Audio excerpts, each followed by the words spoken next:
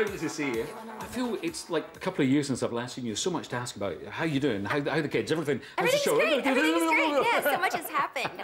I'm having a really good time. This is actually my last show that I'm off for 6 weeks.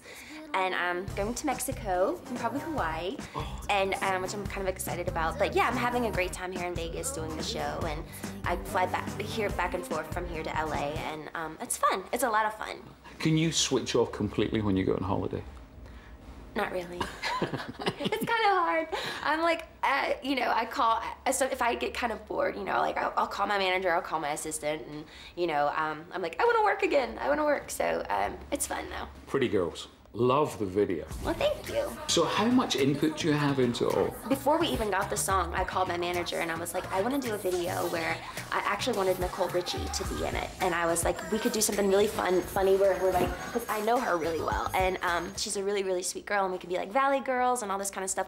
Well, what happened is we got the song from Iggy's producers, and it like fit my voice so well. And then we just ended up doing it, and it worked out, and then I got the idea of the Valley Girl thing, and it was really cool, so. And Iggy's terrific in it as well. Oh, she's a really sweet girl, yeah. What do you think you would have done if you hadn't done what you do? I'd probably be a teacher. Yeah? Yeah, or anything relating to with kids, or teaching at a dance studio with a bunch of kids. And Do you have a whole list of people that you'd love to work with? Oh yeah, I have a lot of people I like to work with. Come on, man, come on, name a couple. Ludacris, Gwen Stefani, Pharrell, Shania Twain, Celine Dion. There's so many amazing artists out there. The great thing is, you can just call them up.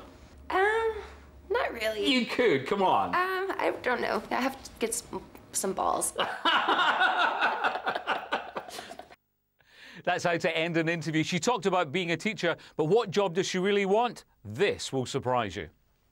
That's how to end an interview. She talked about being a teacher, but what job does she really want? This will surprise you. I've met Brad Pitt once, but I'd like to meet him again. Right. And I'd like to become their nanny. No, that's a bit of a full-time job, Brittany. That sounds fun to me.